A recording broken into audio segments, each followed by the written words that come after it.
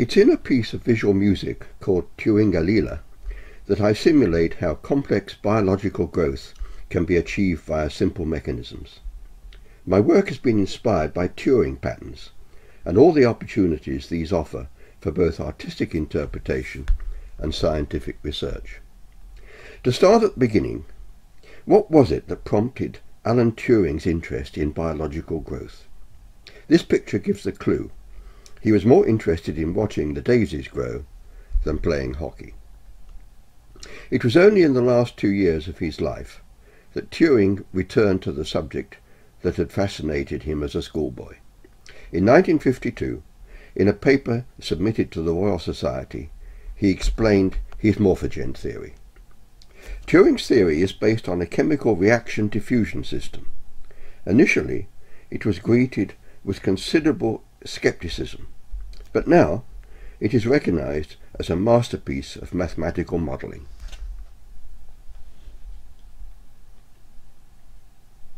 For me, it has unleashed artistic potential in the form of visual music, where I combine moving imagery with clarinet performance. With just 2 Turing patterns, I've succeeded in generating an immensely varied range of visual options. And it's in Tailleferre's Sonata that I've found complementary patterns of notes. It's in 3 movements. The first movement is based on Turing's hexagonal stripe pattern.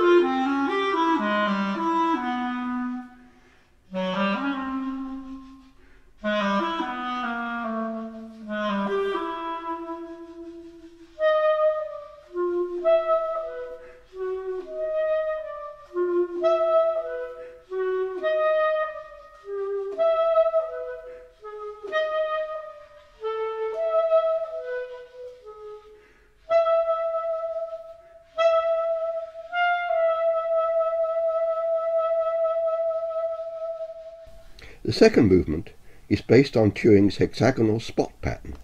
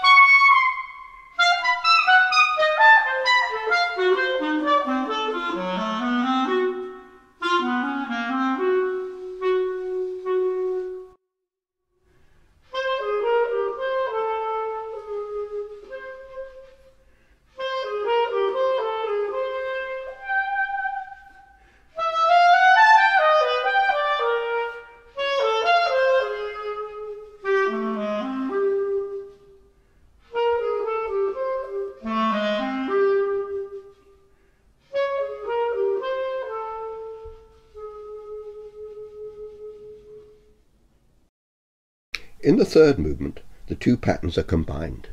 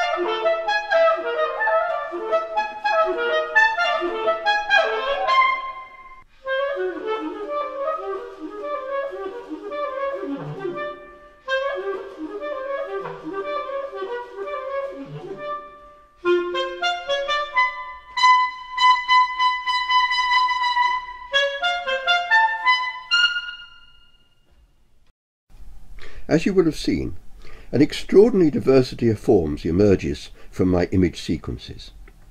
It seems I've hit upon a purposeful artistic tool for simulating natural processes. Turing himself, I think, would have taken delight in such a result, if only he'd had access to today's digital technology.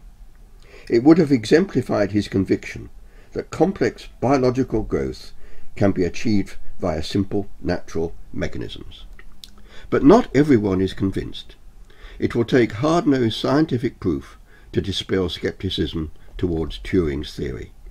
Fortunately, such proof is now emerging.